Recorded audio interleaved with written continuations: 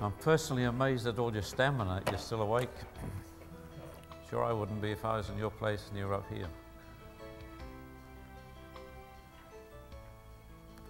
I want to talk this afternoon in the first session about the subject of criticism. Criticism is part of the price tag of leadership. Leaders are always liable to be surrounded with criticism. And we need to know how to handle it. We need to know, first of all, why it's there. And knowing why it's there, we need to know how to handle it. But we need to get accustomed to it because we will never, ever avoid it. The criticism that's easiest to handle is the stuff that comes from opponents, because that can make us realize we're in the front trenches and the enemy's against us and we stir ourselves for battle and so on. That's not too bad. We can manage to get through with that. When it comes from other leaders, we can put that down to jealousy or whatever. We can have a reason for that. When it comes from our own side, that's the hardest of all. Particularly if it comes from the very people who encouraged us to take leadership up in the first place. It smacks of disloyalty, doesn't it? When suddenly they become our most vociferous critics. I want us to see why criticism arises. It's very important, I think, to understand this. Firstly, criticism is there because leaders are always changing things, and change is uncomfortable. If leaders are doing their job properly, they're always change agents. And change is stressful. Even change for the better, we discover, brings some levels of stress. So the people who introduce the changes are the natural target for people's reactions, and they criticize because they're uncomfortable. They don't like change. Secondly, criticism is there because leaders are dealing with the future, and other people cannot see the future as clearly as you can. Moreover, because you're dealing with the future, the present is always incomplete.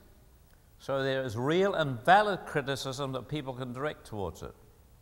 And understand clearly that is valid criticism. There are things that have to be improved. There are things still have to be done. There are things that we overlook from time to time. Things are half finished.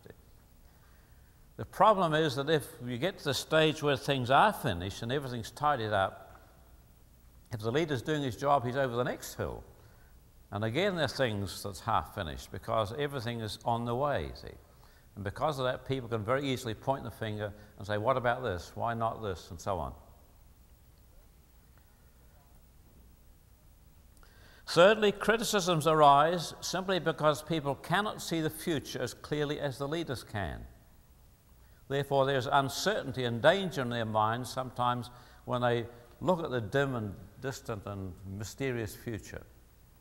Don't expect them to see the future as clearly as you can. If they could see the future as clearly as you can, they will be the leaders and not you. Your role is to point direction in the future, and their uncertainty and their lack of clarity can very often make them critical. Fourthly, many times people do not have the information at hand that the leaders have. Leaders position themselves at the core, the hub rather, of the communication network. So they have access to fuller information than other people have, and people are therefore many times drawing conclusions from inadequate data. And they're making criticisms that really are not supported by the fact. But remember, they don't have the data that you have. Moreover, they haven't spent the time thinking about it that you have.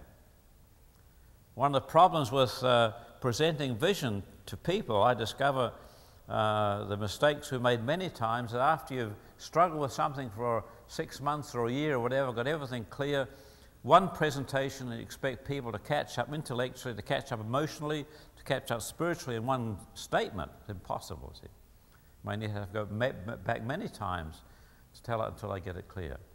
And drawing conclusions from inadequate data can make can be the source of criticism. Furthermore, sometimes leaders are withholding data because that gives them access to more power.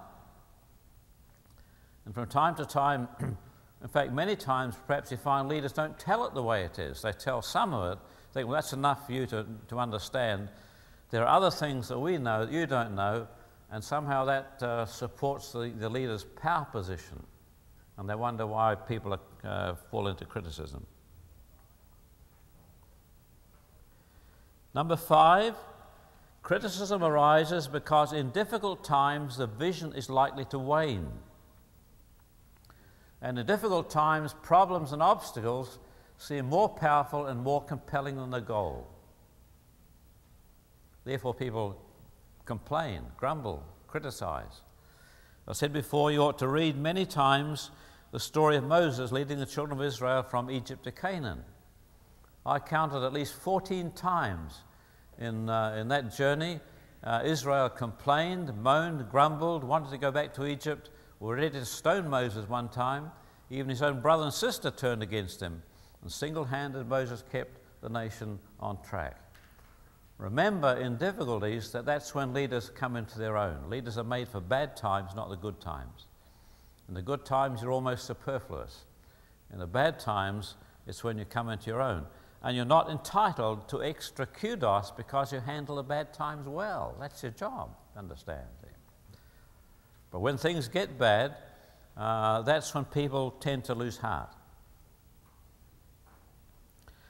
And when people lose heart, when people lose courage, you have to be the ones who give them the courage, see. When people lack confidence that things are going to succeed, where are they going to get that confidence from? They've got to get it from you, see. That's why the inner state, the inner heart, the confidence, the courage of leaders is all important, because when people are discouraged, the leaders have to be the ones who encourage them. Remember the time when David was out fighting the Philistines, and the Amalekites sacked the town of Ziklag, carried away all the wives and families of his men. David and his men came back, and everything had been lost. Instead they ready to stone David, they blamed him for it. You know what it says? David encouraged himself in his God. That's wonderful. David dug down inside himself, dug down to the root of his faith in God, and found the courage that was needed to give courage to those despairing men, set them on track to get their families and their possessions back. Okay.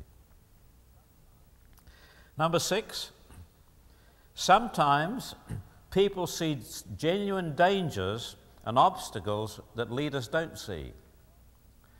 Leaders who are concerned with a long-term vision, with the goal out there, with the target they're shooting for, can sometimes overlook a tank trap that's right in front of their feet and step into it in case lest somebody cries out, watch out. And sometimes criticism is directed towards genuine dangers that are there that leaders have overlooked.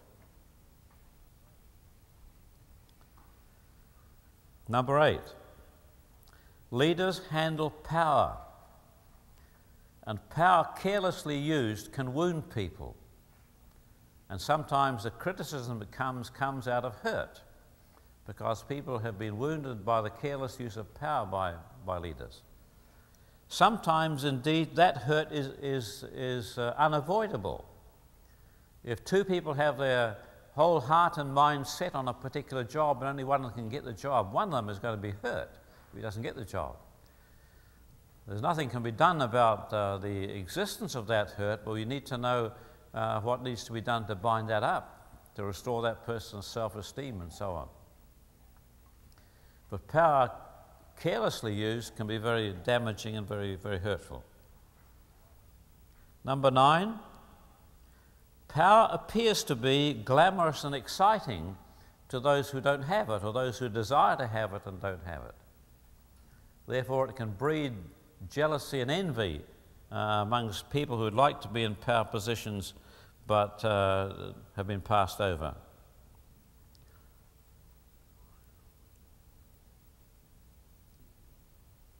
Number 10, it is very much easier to criticize than to initiate. Therefore, criticism is a soft option for people who need to have something to say or something to do about what's going on. A marvelous little book by Gene Edwards, The Tale of Three Kings, little classic, says somewhere in it, the ability to see faults is a cheap and common gift. You don't need to be a prophet to see faults. Lots of people can see faults. It's very easy to criticize. And number 11, criticism is also an easy option because a person does not need to prove their competence. If I criticize something, then I'm giving the impression that I could have done it better than you did. But I don't ever have to put that to the test.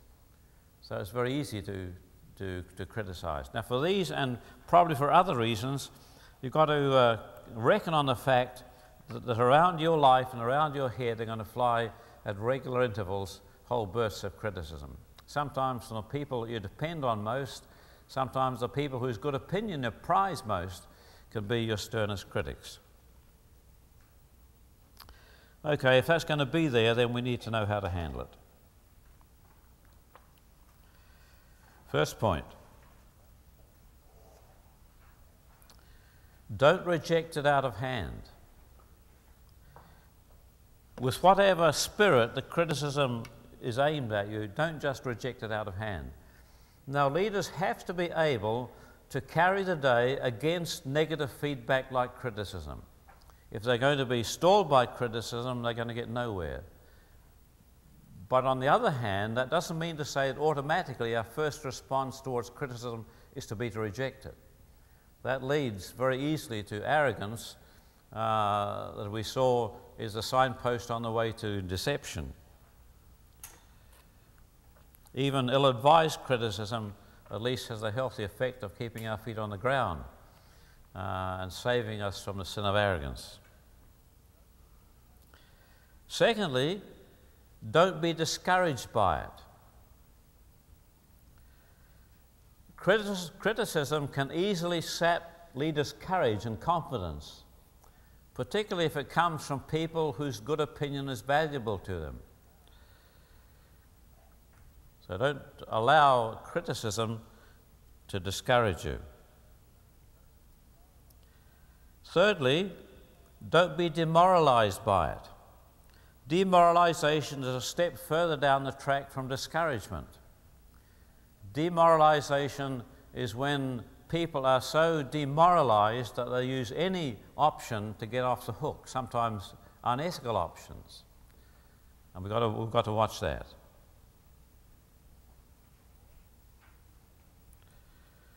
Number 4, don't be ruled by it.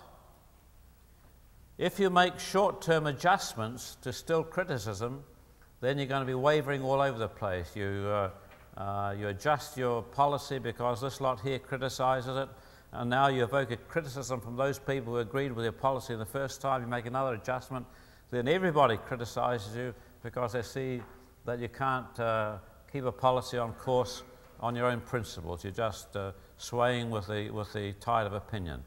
So don't be ruled by criticism. Fifthly, and this is the most important one for leaders, don't personalize it. Don't take it as being a personal rejection of you as a leader. What leaders are sometimes liable to do is to take criticism as being a personal attack on them and to take personal affront against the people who voice those criticisms. One of the best ways I discover to avoid that is to ask for it. To say to people, if you can help us to make a better decision than we've made, we want to hear from you. I remember some years ago in our church when we moved from governed by an eldership to a church council elected by the church, and the elders being part of that council, we had to learn to move by consensus with a body of people numbering about 22 or 23. Now, you can do it in a very unstructured way if you've just got a group of half a dozen or so, but to move with a body of 22 or 23, you need to learn how to do it. And I remember one of the rules we made, and proved to be, seems quite simplistic to say, it proved to be enormously liberating. We made the point that when we come together, no decision is final. If next week or next meeting we can make a better decision, then we're going to make a better decision.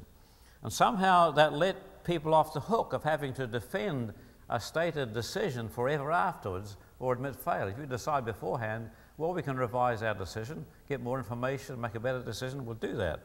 It was a very, very freeing thing. And I recommend that leaders embrace that and leaders say that. Well, this is our decision, it's the best one to date, but if more information or if you can give us some input that will help us to make a better decision, then we'll make it. It can diffuse a lot of the offence that sometimes criticism carries. Always address criticism on its objective merits, not focus on who said it, not focus on the spirit behind it, but on what it actually says. Because even a wrong motive is not sufficient grounds to reject criticism uncritically. So examine it. And sixthly, try to discover the reason behind the criticism. Before you can respond properly to it, you need to know what's been behind it. There can be these amongst other possibilities. Firstly, it comes out of fear of change or fear of the future. And what's needed is for leaders to reassure people. They're afraid and they need basically reassurance. It may come out of misunderstanding, mistake, or miscomprehension. People have reacted out of inadequate understanding. What they need is more information, more explanation, more enlightenment. It may come because people have lost heart or have become discouraged. Then they need to be encouraged. Give them encouragement. It may come out of an expression of hurt or woundedness.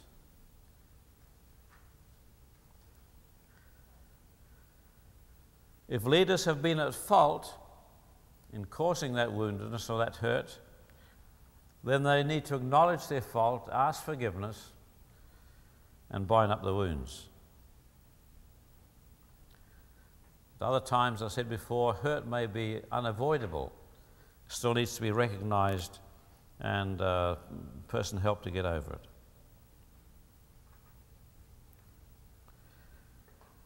Sixthly, it may be a diversion or a profitless dispute. In those cases, the criticism needs to be refuted. Otherwise, people's energies are unnecessarily taken up with trying to find answers to it.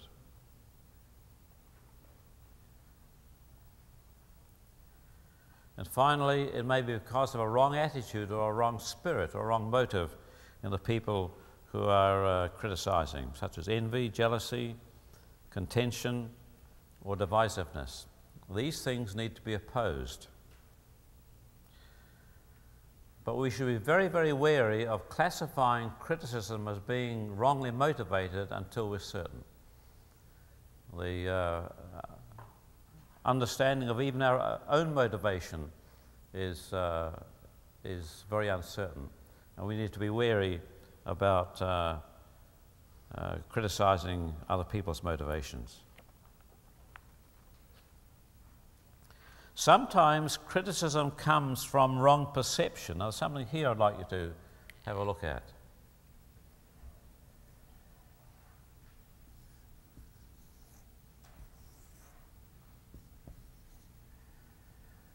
When there's an event out here,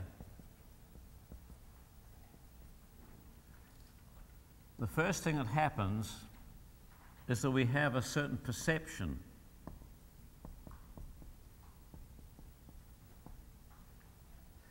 This event may be a policy or a leadership decision or a goal or whatever. There is a certain perception. That perception is affected individually by the content of our mind, our conscious mind and our unconscious mind. It affects the way we perceive things. See, we have a mind which patterns information. And we perceive things in a way that's affected by our past history, our past experience, and so on. So in this room today, I've been making single statements to you all. There's been perceptions, we shared our perceptions as to what's going on. You'd find they'd be vastly different, depending on our past experience. But it's also affected by our motivational pattern. What I mean by that is this. Some people are motivated, for example, to meet needs. And they see needs arising where other people don't see them, just because that's part of their motivation. Some people are motivated to respond to a challenge. So where some people see that event as a great obstacle, great difficulty, these people would see it as a stimulating challenge. See? Now, if leaders are presenting a challenge to people whose perception of that thing is not a challenge, it's an obstacle or a difficulty or a crisis, then their reactions are going to be very different. You understand what I'm saying? The way we're patterned affects the way we perceive things. You get some people, for example, who are built so they need time to make up their mind. They need preparation time. They're not comfortable unless they've got adequate time to decide what they're going to do before they face that situation. Now, people like that who are faced with sudden changes in policy, sudden changes in direction, will be disoriented. You know, they're not ready. They need time. Now, hang on a bit. No, let's take more time over this. Now, that's the way they're built. See, and you can't change that. So, different perceptions will affect the way in which we react or understand a policy or a course of action that's in front of us. Secondly, however, our perceptions ultimately go to our will, and that decides what our response is going to be to this event.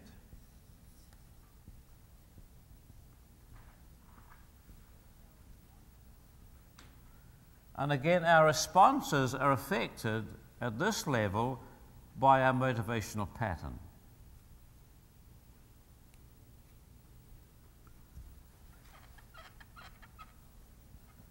Have you ever noticed that sometimes somebody may come to the office in the morning and you've got a new task turned up, and you say to them, look, something new's just turned up. We've never done it before. Drop what you're doing and have a go at this. Now, some people are really turned on by that. That's marvelous. Let's get at it, see. Other people, you say exactly the same thing to them, and they'll say, why? I like doing what I'm doing now, see. They don't want to start all over again and go through the learning curve to tackle something new. Two people, same event, totally different responses to it. And we've got to reckon on it. That's why it's necessary, I believe, to know our people and understand their responses. Otherwise, their reactions sometimes will be a great mystery to you.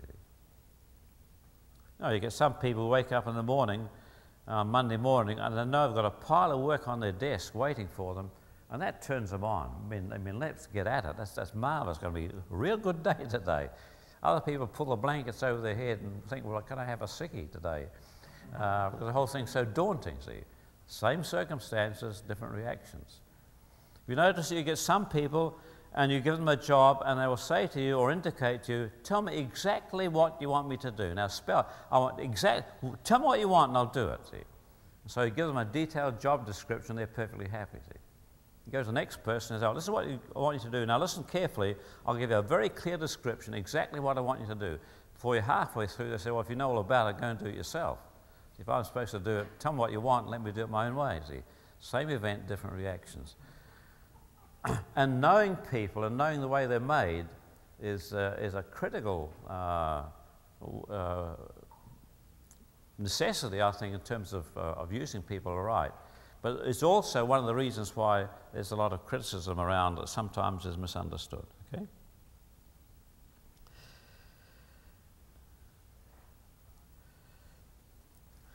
Now, sometimes the criticism should always be treated as objective.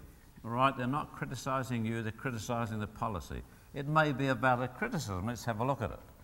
Even if it can be refuted, even if it's a silly criticism, well, let's do the person the respect of taking it seriously and explaining why their criticism is not valid. Sometimes, however, it may be a personal attack. It may be aimed personally at the leaders. Here are the important principles. Number one, don't give as good as you get. Don't fight fire with fire.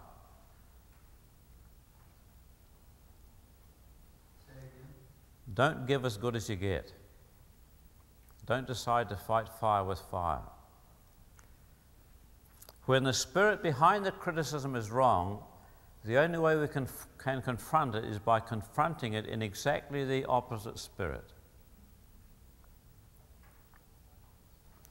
So if the criticism is driven by contention, then we need to respond to it with a peaceable spirit.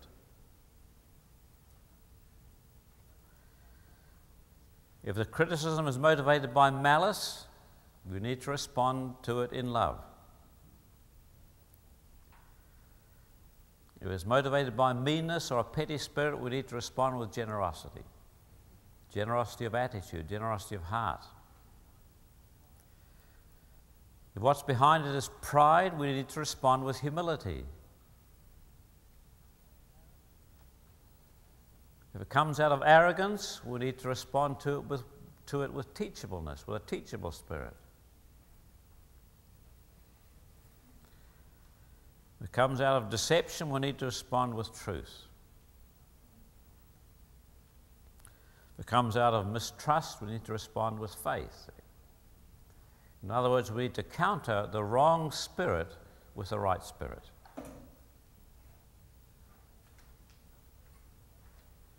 Secondly, don't let your emotions dictate your responses. Now, our emotions are a total psychic response to a stimulus that's out there in the environment. Our emotions are something that happen to us rather than something you do. They're part of the equipment God has given you. Their function is to motivate us. But don't let your responses be decided by your emotions. Let your responses be decided by your principles. See? Specifically, don't speak out of anger or hurt or a wrong spirit or fear.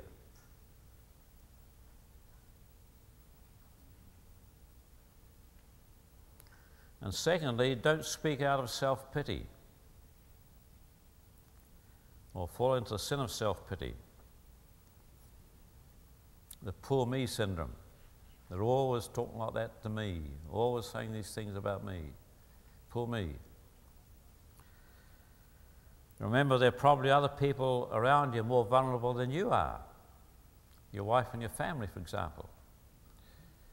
When the leader is criticized, the one who hurts most is generally his wife, his kids. So don't let your emotions dictate your responses. Thirdly, don't become the personal focus of a division. It's particularly important in the church. Don't become the personal focus of a division. Division is rarely, if ever, a satisfactory resolution of a problem or a difference.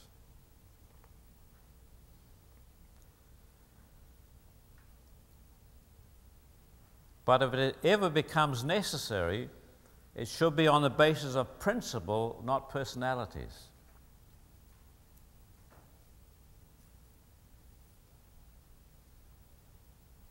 Sometimes on the basis of principle or conscience, groups have to divide because it's not possible for them to live in good conscience with one another's perspective. Sometimes division may be necessary. Sometimes, strangely enough, division, even hurtful division, proves in the long run to be fruitful. I'm thinking when I say that of a church I know, a very big successful church that split painfully 3 ways. It was very hurtful because families got divided in the process and a lot of hurt. over a number of years, the situation was resolved. But if you number now the number of people who are in those three separate churches, there are at least 3 times as many as were in the original church before it split. And yet the split wasn't a division, wasn't a chosen one. Perhaps it should have been. Perhaps God stepped in and divided them when they refused to do it voluntarily. But if there is a division, it should be on the basis of principle and accomplished peaceably, never on the basis of personalities. Fourthly, don't allow other people to be attacked through you. That's very important. When criticism is personally focused, don't allow other people to be attacked through you.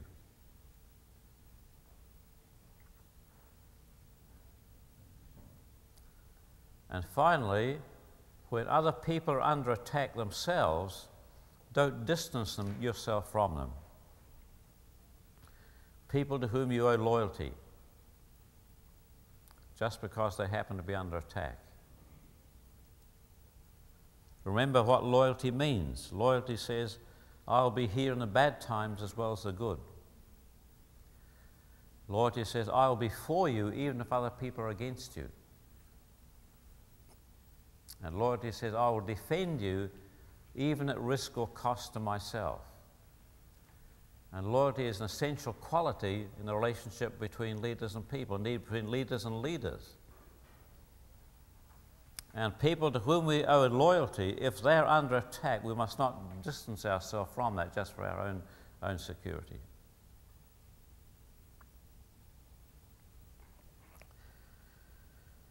Okay, any questions on that? Yeah. I missed the last point, I think it was 10 or 11,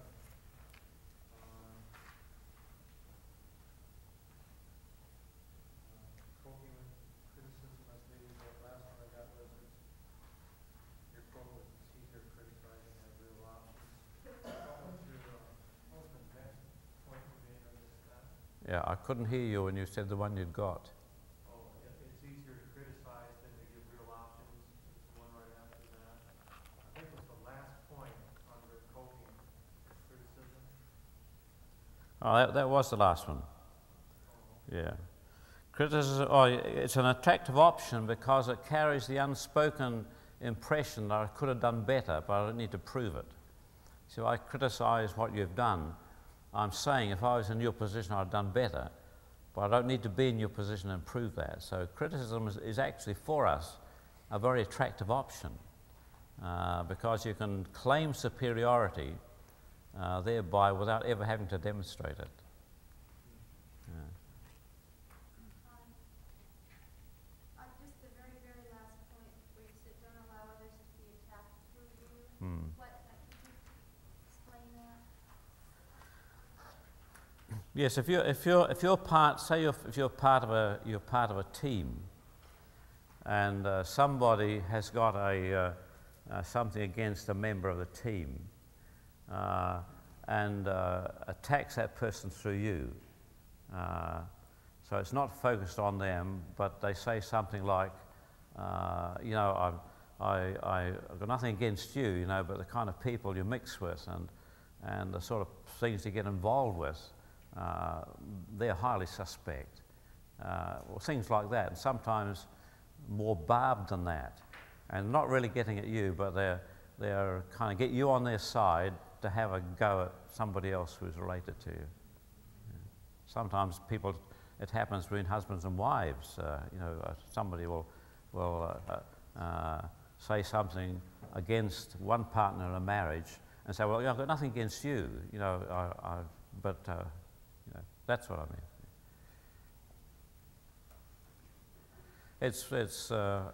It's a pretty mean way because it means the person's afraid to go and do it themselves, but they want to give you the bullets and hope that you pass them on, pass the message on. How do you respond to that? What's a good way to just stop that's happening? I remember reading the rules that Count Zinzendorf drew up for the first Moravian community in Herrnhut way back in the 16th or early 17th century. And one of the rules was this: if you're in a group of people and something is said about somebody who's not there, you're obligated to go to that person and tell them what was being said and who said it. I thought oftentimes, that would be that would be a very salutary treatment in some churches with a lot of gossip. And I suppose one of the responses would be if somebody says something in our presence against somebody, say, well, I must go and share that with them. Can I tell them you said that? Now, I believe in passing on gossip if it's good gossip. If you hear something good said against somebody, then pass that stuff on, but not the other. Any other questions? Yeah. In a pastoral position, when someone comes to you with problems with leadership or with a leader, and they're telling you, that they believe or heard and try to minister to them that way, do you have any thoughts along those lines? You mean somebody from another church says comes with problems? Or the same organization. Yeah. Whatever, if it's a pastoral position within an organization that has leaders in the organization. Yeah. I think the pastoral person needs to confront both sides of the problem. The problem needs to be brought out into the open, so that both sides of the story are heard, preferably in each other's presence. Otherwise, you're only getting a partial, a very highly subjective account of what was actually said or actually done. So I'm always in favour. I'm not temperamentally in favour of confrontation. I find that difficult, but I've learned to my cost it's always better to bring it out into the open, face the people up with it face to face. See? And a person who does have something like that against the leader often psychologically needs the support of somebody because they're in a more vulnerable position. See? The leader's in a more powerful position, or is perceived to be in the more powerful position. So they need somebody oftentimes to hold the ropes so that there's a neutral observer there to guarantee fairness in the way things are handled.